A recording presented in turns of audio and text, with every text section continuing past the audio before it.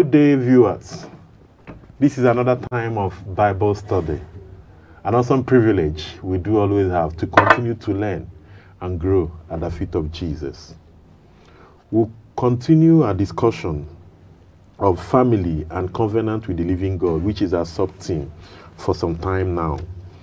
And then we'll be looking specifically at the topic that says concept of a godly family, under the general theme for the year, which is covenant with the living God. And today is Trinity Sunday. Remember last Sunday was Pentecost Sunday, and God has helped us thus far. Today is Trinity Sunday. We are trusting that God the Father, the Son, and the Holy Spirit will help us together as we study His Word in the name of Jesus. Amen. Amen. Our aims will be to define a godly family in a plural world.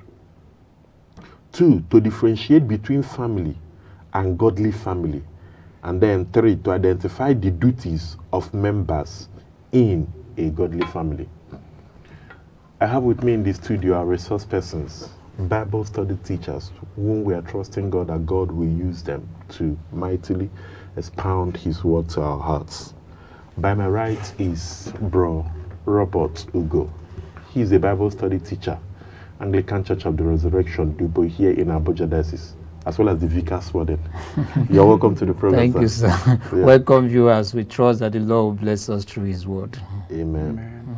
And then by my left is Bro Goodwill Obuefi, a Bible study teacher, St. James Anglican Church at Sokoro, here in Abuja Diocese. Welcome to the program, sir. Thank you for having me here. And then I'm your host, Ejekam Chukwuebuka. Let's quickly get into the business of the day. Bro Ugo, you help us take one of our background texts, Ephesians chapter 5, 21 to 33, quickly. And I'll read chapter 6 of Ephesians, 6 to 9, as we trust God to help us build the study. I encourage you to invite everybody around. Make sure nobody under your household is missing today's session. Ephesians chapter 5, sir. Submitting yourselves one to another in the fear of God. Wives, submit yourselves unto your own husbands, as unto the Lord. For the husband is the head of the wife, even as Christ is the head of the church, and He is the Savior of the body. Therefore, as the church is subject unto Christ, so let the wives be to their own husbands in everything. Husbands, love your wives, even as Christ also loved the church and gave Himself for it, that He might sanctify and cleanse it with the washing of water by the word, that He might present it to Himself a glorious church, not having spot or wrinkle or any such thing, but that it should be holy and without blemish. So ought men to love their wives as their own bodies. He that loveth his wife loveth his body himself. For no man ever yet hated his own flesh, but nourisheth and cherisheth it, even as the Lord the church. For we are members of His body, of His flesh, and of His bones. For this cause shall a man leave his father and mother, and shall be joined to his wife, and they two shall be one flesh. This is a great mystery, but I speak concerning Christ and the church. Nevertheless, let every one of you in particular so love his wife, even as himself, and the wife see that she reverence her husband. This is the word of the Lord. Thanks be to God. Let me quickly take chapter 6 of same Ephesians, and I'll read from verse 1 to 9. Children, obey your parents in the Lord, for this is right. Honor your father and mother, which is the first commandment with promise, that it may be well with you, and you may live long on the earth. And you, fathers, do not provoke your children to wrath, but bring them up in the training and admonition of the Lord. Bond servants, be obedient to those who are your masters according to the flesh, with fear and trembling, in sincerity of heart as to Christ, not with eye service as men pleasers, but as born servant of Christ, doing the will of God from the heart, with good will doing service as to the Lord and not to men, knowing that whatever good anyone does, he will receive the same from the Lord, whether he is a slave or free. And you, masters, do the same thing to them, giving up threatening, knowing that your own master also is in heaven, and there is no partiality with him. This is the word of the Lord. Thanks Great be to to God. the Lord. Our introduction. Human society is a reflection of the family. Godly families produce a godly society where peace and tranquility reign, while morally decadent families produce a corrupt and immoral society. It is clear that God's purpose for a family is such that every family member has responsibilities, duties, and roles to perform so as to produce peaceful societies. Apostle Paul has stated this in today's text, that's in the book of Ephesians, chapters 5 and 6. How can these be carried out in order to fulfill the purpose of God for humanity? You know, the family is so integral in God's agenda for humankind. We cannot downplay that. When God started the work of creation, he started with the first family, the family of Adam. And God's intent is that we will express his dominion mandate on the face of the earth. And so we are trusting God that he will give us the understanding in this study today so that we can appreciate how we can fulfill God's original purpose for the human family. We're getting straight into our discussion guide, and I'd like to start with you, our brother Rebels. Yes, sir. There are no scripture references, but I'd like you, as you respond, to put it in the context of our text and maybe other relevant scriptures that you have. How can you explain a godly family, and what is the purpose of God for every family? So from what we know from the scripture, we know that God is the one that started the family, Yes, as sir. our brother has said. And if you are looking at a godly family, you're looking at that family where God is the head of that family. You are looking at the family that is built, that is being built on the principles of the Word of God. Yes, sir. Where the man, as the head of the family, has submitted himself to the rulership of God. Yes, sir. So even though he is the head in the family, he has the head Over his own life. Awesome. Yes, and he is always referring to that head. He is not organizing the family based on his own principles, but it's based on the principles of the Word of God. So God reigns and rules in that family. And that's a godly family. That's a godly family. Now, the purpose for every family is what you have already said in Genesis chapter 1. God said, let us make man in our own image and after our own likeness. And said, let them have dominion over the fishes and all of that, Yes, replenish the earth and all of that. And then he go by will say, God blessed them and said, be fruitful and multiply. So the purpose of God concerning marriage is to raise his image, his images. You know, you understand that? Little gods. Yes, little gods. Jesus is he here wants and to there. build them up from the family.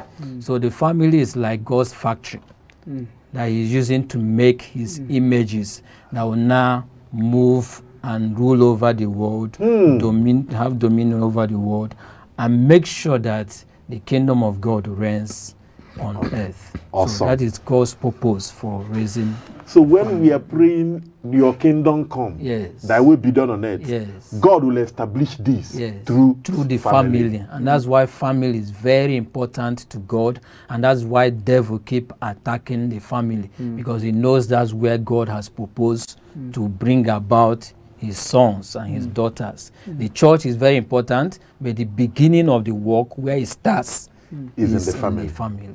Awesome. Where it starts. You know, for someone out there, I think it will help it will help for us to understand, Bro Goodwill, what concepts are. You know, we are talking of concepts of a godly family, concepts.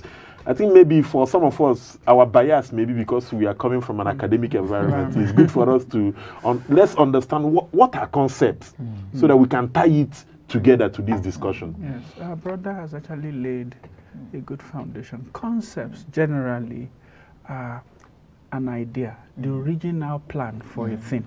Yes, sir. So when you look at family, you say, what is the original idea of a family? Yes, sir.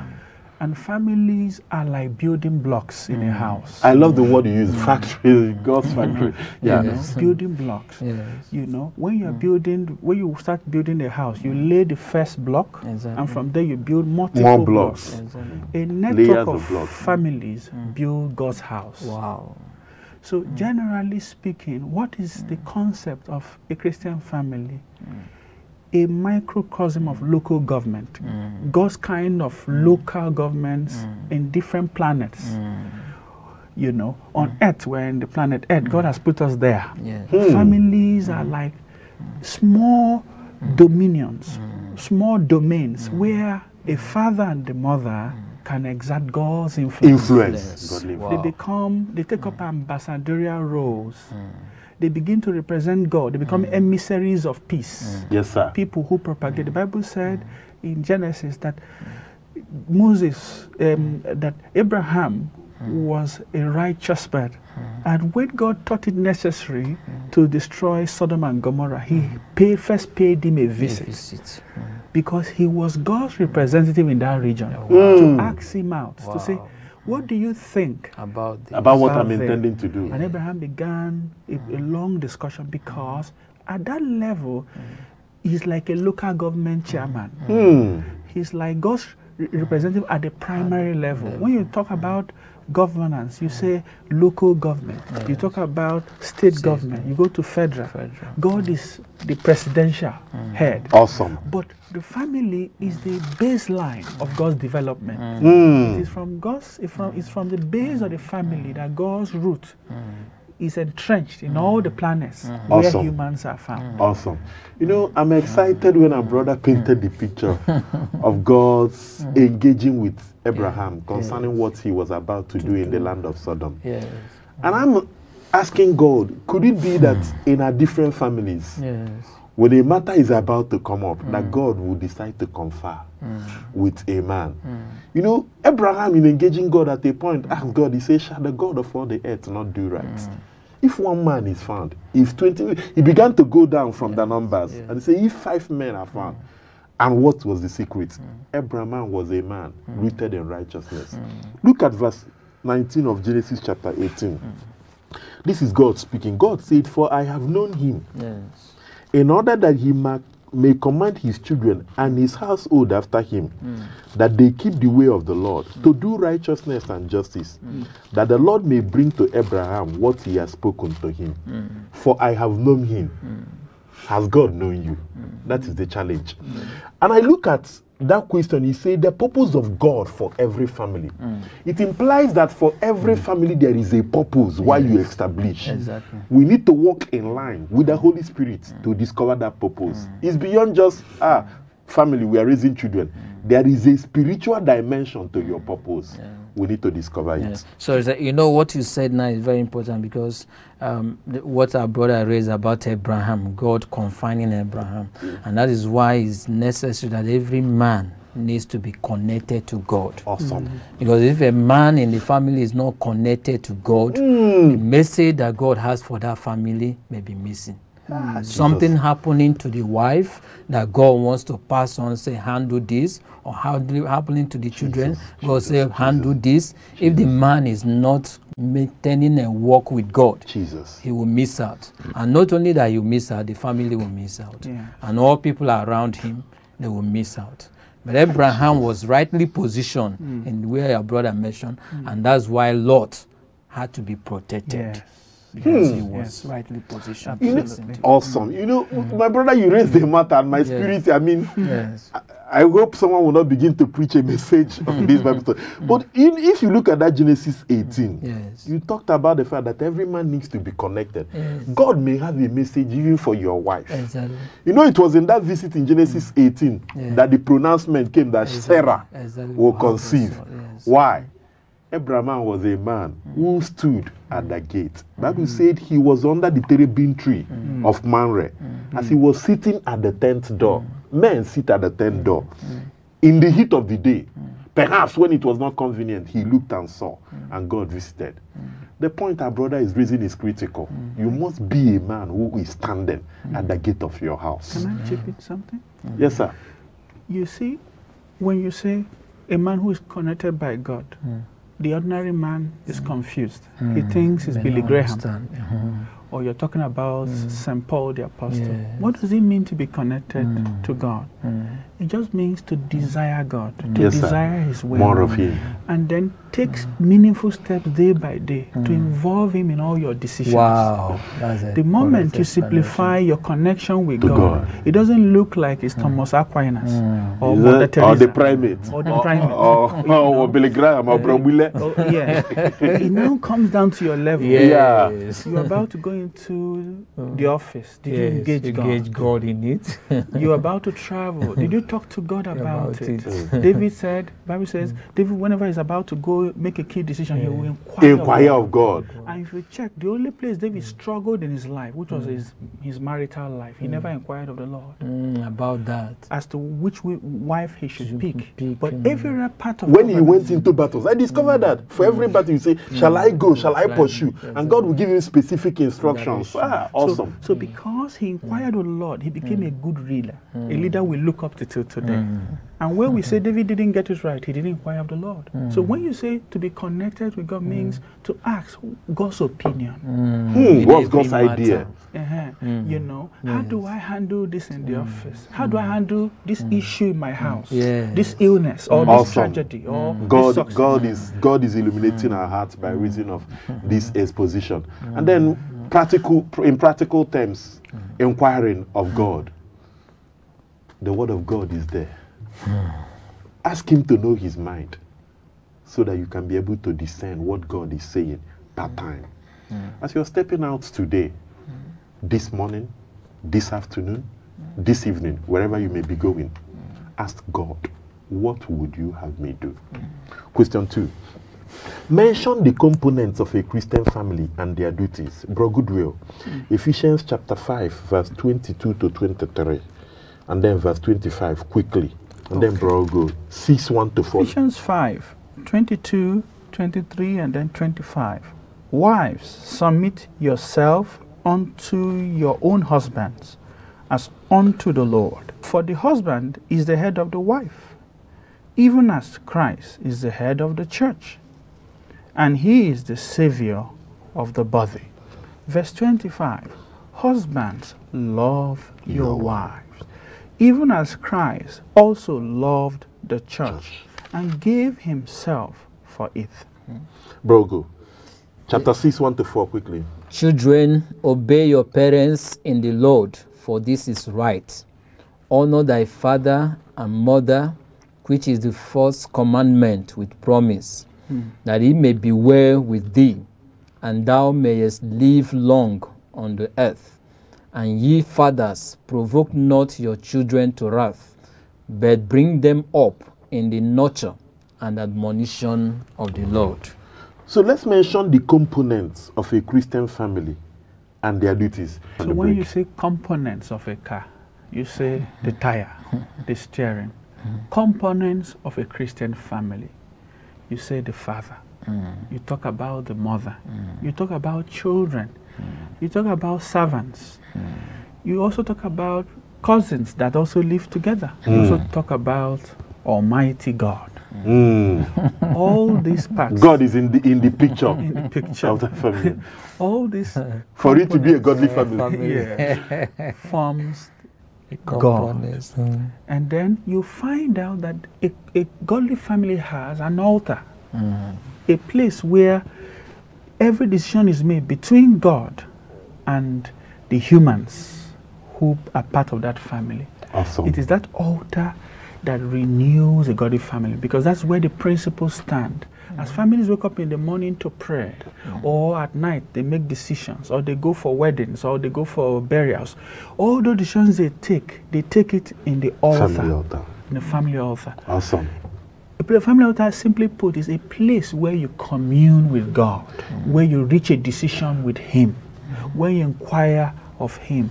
The altar is also part of the component Though this time around, inanimate, but also living. Is it? You know, and what's an altar? And you know, like you said, you commune. Is a place of communion, perhaps between the celestial and the terrestrial, where humanity connects to divinity, and it becomes clear to you what God will have you do per time. Brogo, just a word as we try to get to break. You know, the part of the question is to mention the duties for each of these components. Okay, quickly. Yeah, so we see that the wife, the Bible says submit. And for the husband, the Bible says love.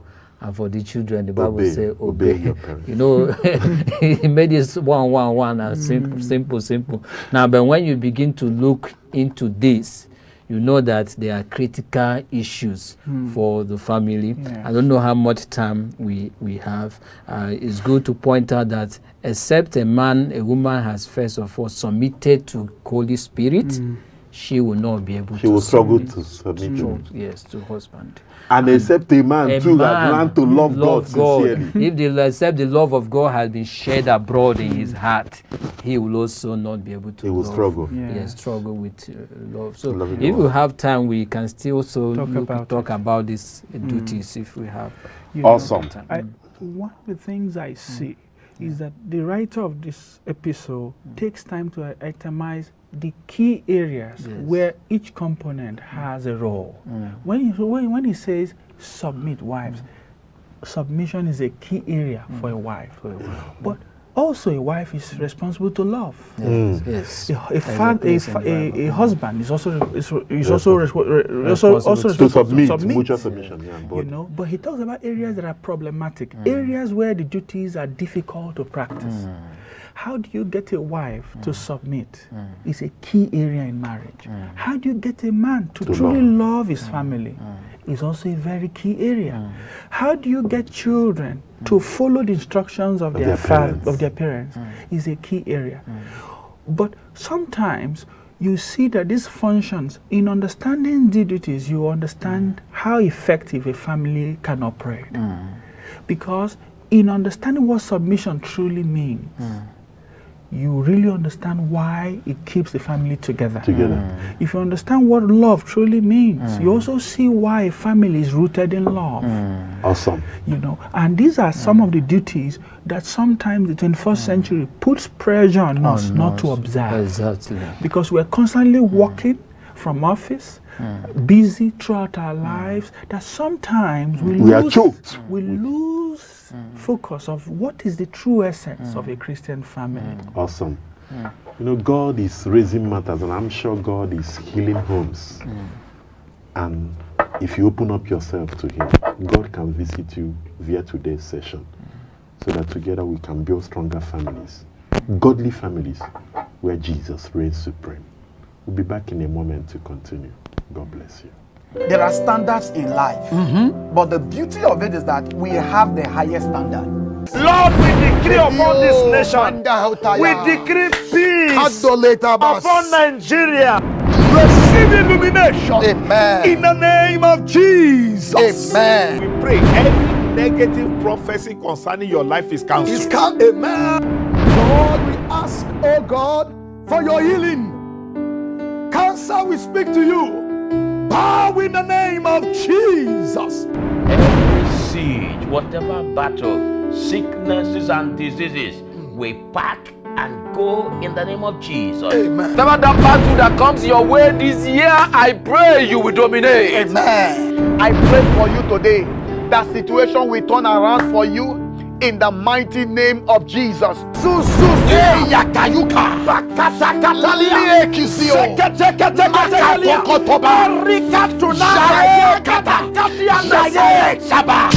Therefore I say to you, whatever things you ask when you pray, believe that you receive them and you will have them.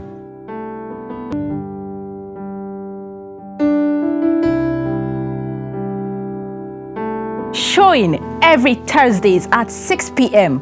West African time. Welcome back, child of God. We've been looking at concepts of a godly family. How do you look at a family and say this family is a godly family? are their models. These are the things that the Holy Spirit has been helping us thus far to consider in this Bible study session today.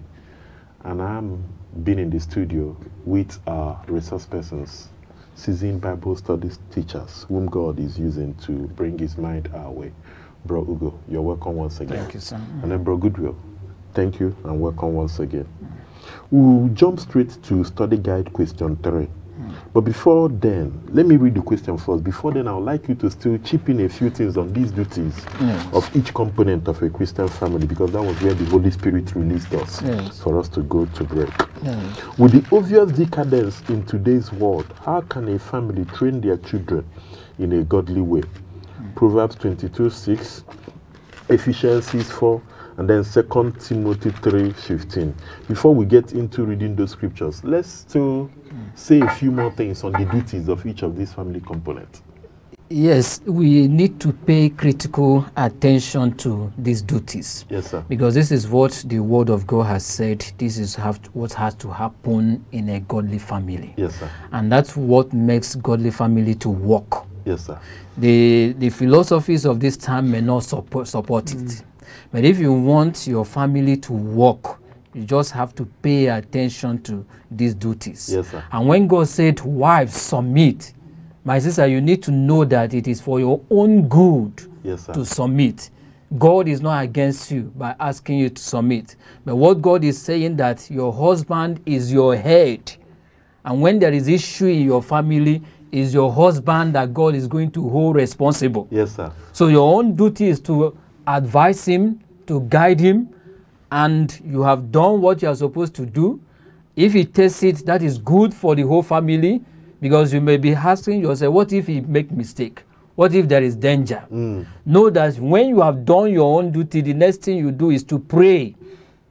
And if he makes mistake, let him make mistake. He will correct himself. And learn from the mistake as well, yeah. He will hit his head on the wall and come back and learn from it. But if you are struggling with him and you are not allowing him, you people will not make progress. Yes, sir. The family will not move, because you are drawing, he is pulling you this way, you are pulling him this way. It's better you go in one direction. And that is where the man has concluded, we are going here. If there is mistake along the way, both of you will learn and come back. Yes, sir. And that is the wisdom of God. And when God says love for the husband, the love we are talking about is not feeling. But the Bible says in 1 Corinthians chapter 13, if you read from verse 4, what first thing the Bible says there is that love is patient. Yes, sir. And what he's saying, husband, you need to be patient with your wife. You know, in Peter, he said, dwelling with them with understanding. After the wicked. Yes. So he said, you need to be patient with your wife. When there is misbehavior, if you are not patient, you are going to scatter things. And Bible says, be kind. That's the next thing. It says, love is kind. If you check all those things, you discover that is what we need to pray into our lives as husbands, to deal with our wives according to how Bible has described love. Absolutely. And as we do that, we see that the family will be moving forward. Awesome. Let's get now to read some of these scriptures. Yes. Bro Goodwill, 2 Timothy 3:15. Bro, go Ephesians 6:4. As we look at the obvious decadence in today's world, how can we now train our families to walk in the line of what the scripture is telling us today? Of course, Proverbs 22:6, very popular, familiar scripture we all learned in Sunday school.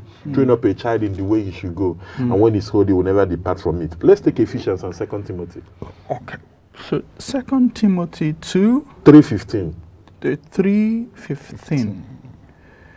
And that from a child thou hast known the holy scriptures, which are able to make thee wise unto salvation through faith which is in Christ Jesus. Ephesians 6:4. And ye fathers, provoke not your children to wrath, but bring them up in the nurture and admonition of the Lord. So, with the obvious decadence, it's obvious, we are seeing it, it's apparent, you don't need to go far. How can we train up our children in a godly way? It's okay. It's just to do what the scripture has said we should do. In Timothy, where our brother read, the Bible said that Timothy from a child knew the scripture. And you will know that a child wouldn't have known the scripture by himself. It means he was taught. Yes, sir. His mother taught him. His grandmother taught Lois him. and Eunice. Yes, they taught him. So that is what we see here, that for our children to be saved from the time we are in now, we will need to teach them. And what do we teach them? The word of God. We must take it as a primary assignment. We must see our children as our first disciples that we need to raise for Jesus, because God is looking for godly seed. And the same thing we see in Ephesians chapter 6, that we shouldn't provoke them. We shouldn't put pressure on the children. Undue pressure. Yes, rather we should nurture them. We should counsel them. We should speak the word of God. And what I've discovered that works is what Jesus said. Jesus said, "For their sake I sanctified myself, so that they too can be satisfied." So the father should take up this duty first of all, and what he needs to do is to nurture his own life by the word of God and make sure he's changing. If the children are observing that their father is growing, is changing, there's a character, negative character they are seeing in the life of their father and is changing, they also will make effort to change. My children used to play with me. I used to tell them that I don't do things fast. And they would say, "Daddy, do things fast. Do it fast." And me, I'm learning how to do fast. So when the father is changing, the wife will want to follow to change, and the children also be following. In that, awesome. that this example. is awesome. This is indeed a blessing. Yes. Thank God for raising these matters. Yeah. And I know it's pretty difficult in our time because our children are exposed to diverse influences, unholy influences. Yes. But it is still possible. Yes, sir. It is still possible. God can help a man who desires more of him every day of his life. Bro Goodwill, with reference to Elkanah's family, identify the benefits and importance of godly home to society at large. You will help us with 1 Samuel chapter 2, 17 to 20. And Brogo, Proverbs 15, 20. Wherefore the sin of the young men were great before the Lord, for men abhorred the offering of the Lord. But Samuel ministered before the Lord, being a child, guided with a linen ephod. Moreover, his mother made him a little coat, and brought it to him from year to year, when she came up with her husband to offer the yearly sacrifice.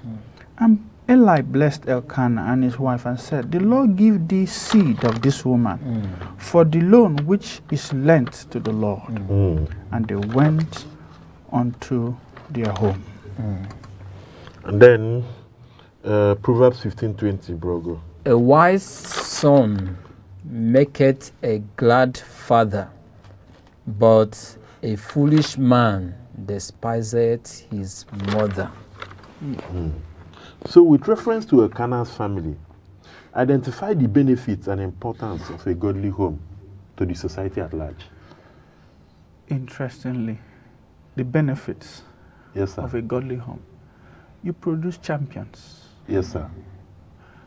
You produce pace setters. Yes, sir. Trailblazers. Yes, people sir. who set the path for others to follow. Pathfinders. You see, Samuel came in at a time when Israel had lost its way, through the days of the judges. And then even came in the days when Israel was searching for a new meaning, whether to have kings or whether they should remain governed by God. And Samuel helped set Israel on the right path because he had a praying mother who through trials had stood firm and bettered him in the place of intercession. Yes, sir. You look at Nigeria, part of the reasons why we struggle is there are certain level of intercession that at the family level can raise leaders that can wake up one day and take a decision on the security issue of Nigeria. Yes, sir. You know, Mikhail Gorbachev, the man who led to the fall of the Soviet Union, had been in the Soviet Union for more than 30 years, but had been raised by a grandmother who was interceding and praying that the Soviet Union would go back to the days when Russia had walked with God. when it came to the time when he was to become the head of the party, he began to take decisions, even though he wasn't so religious. He began to take decisions that were in line with what his grandmother had prayed maybe 50, 60 years ago. You talk about the American president who was president and yet had missed his way, you know, before the Yom Kippur War in 1973, the war that would have destroyed Israel, when the 5 Arab nations attacked Israel on the Sabbath day simultaneously, and they were to be wiped out. And this man was being impeached. I don't recall that his name, you know, and he was under pressure to resign as the Republican president. And Goldmeier, the first female prime minister of Israel, called him and said, Mr. President, Israel needs your help at this time. And while he was still worried about he was going to be impeached in the coming few days or weeks, he said, when I was a child, my mother taught me the stories of Israel, told me of how Israel was a great country, and how Israel was part of God's plan to save humanity. He says, even though my days are numbered as president, my mother told me when I was a child that one day, in the position I will occupy, I will be asked by God to make the decision that will save Israel. He asked Goldmeier, what do you need? So he sent him all the tanks. Within 24 hours, 48 hours, tanks, weaponry to protect Israel against the 6 or 5 Arab nations was taken. Because a mother, at a key moment in the life of a president who even had backslidden, who had made mistakes as a president, had prayed for that child when the child was young and programmed that child for that assignment. So when you talk about what are the benefits of what we can see a godly family, is that you're programming leaders who will solve world problems. And the benefits are endless. It just takes one ingenious general to wipe out Boko Haram.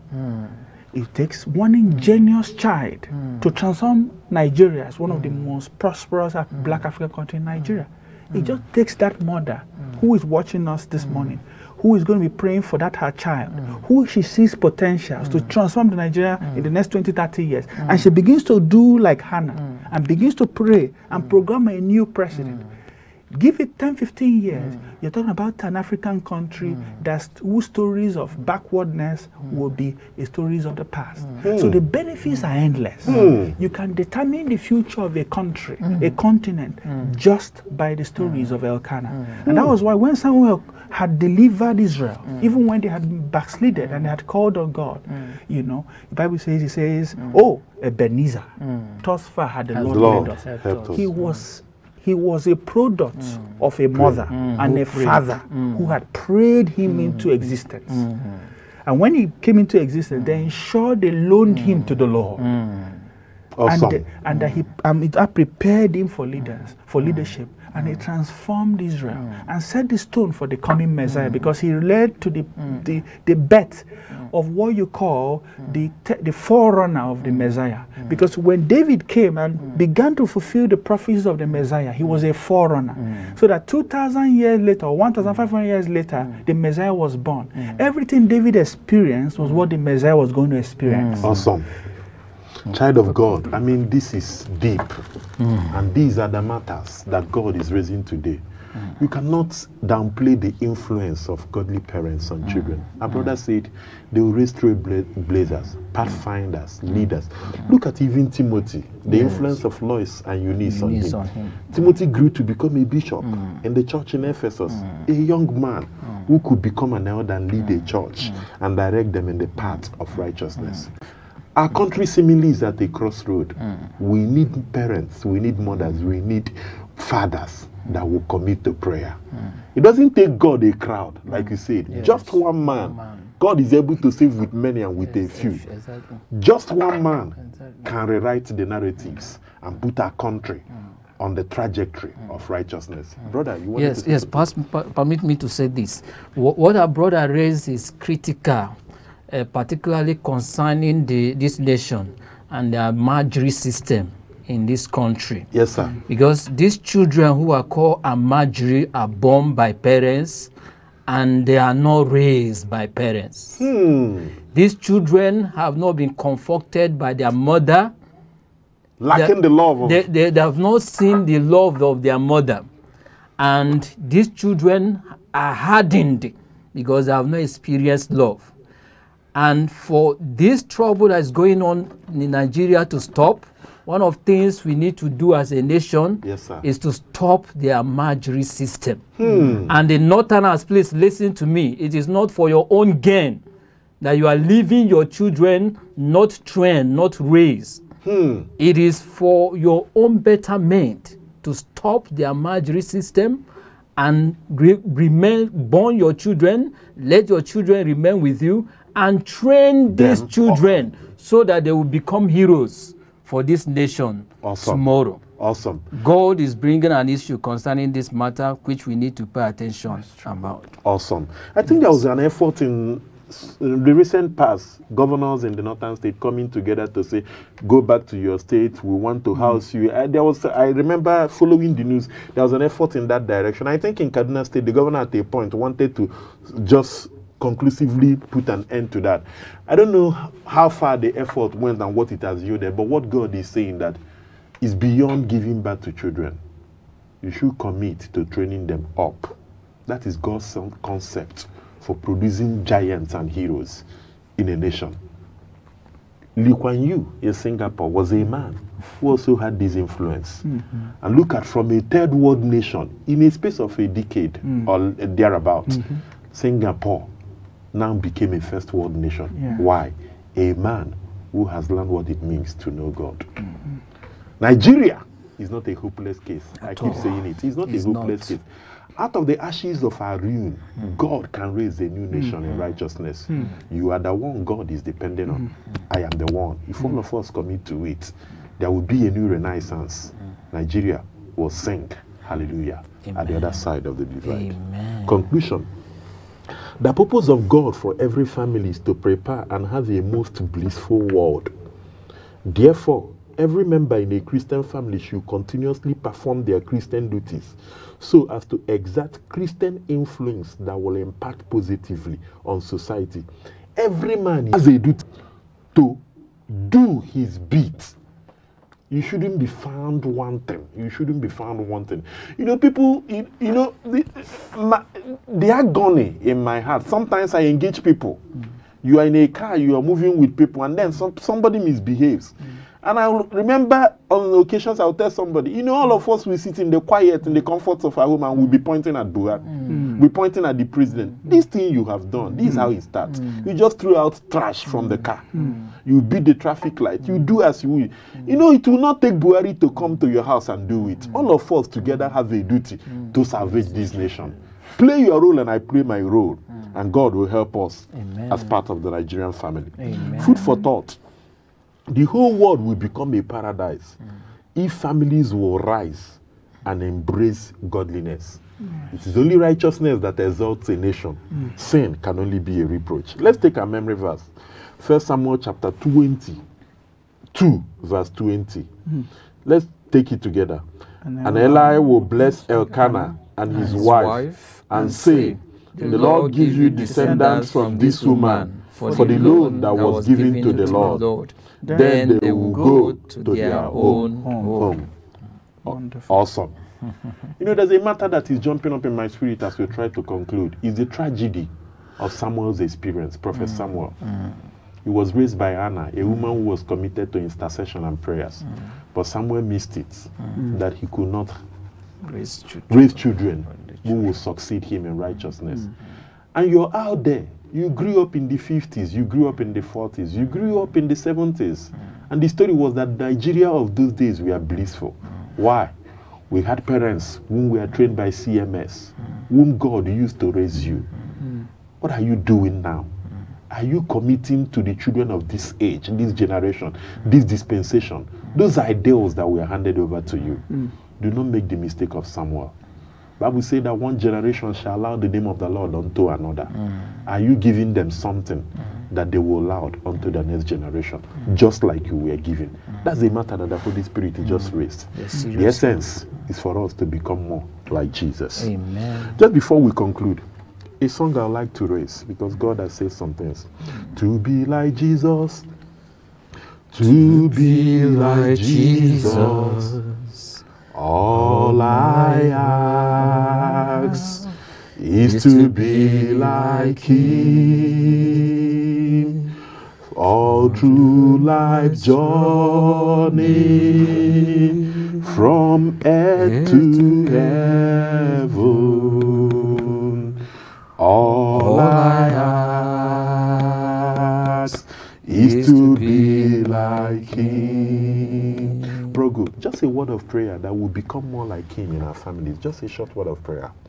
Our Father, we thank you for bringing your word to us. We pray that this word will save us. Amen. We pray that this word will bring a positive impact into our families. Amen.